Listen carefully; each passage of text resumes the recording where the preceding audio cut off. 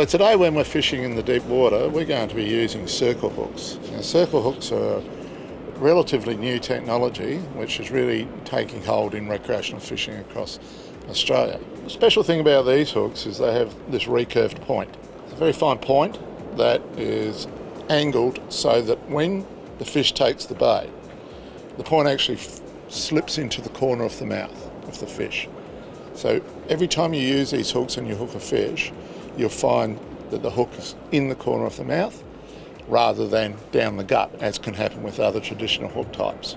That makes for really convenient and quick release for the fish, and is obviously very safe as well, because often a fish hooked somewhere else can flap around a bit. If you're using a 2-hook rig like this, that other hook's flying all over the joint.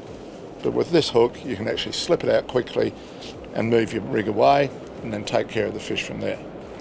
It is best practice to use these hooks now. They don't get used in all situations, but certainly when you're bait fishing, they're the hook of choice for most people these days because of the sustainability benefits, the fact that you can release fish quickly and that you're not gut hooking fish. You can get them in all sorts of sizes, certainly very popular when you're fishing on the deep reefs, but you're going to be using them on whiting rigs today, and we believe that they give you just as good a catch rate on the whiting. And again, the whiting are just hooked in the corner of the mouth, means that you can unhook them and dispatch them very quickly. So best practice philosophies in recreational fishing, they revolve around the sustainability of the fishery, meaning making the most of every fish that you catch. A lot of people catch and release these days. Circle hooks work beautifully. And in the old days, I guess, what would have happened is that many fish may have been gut hooked, and if they were undersized, would have been released, probably not to survive.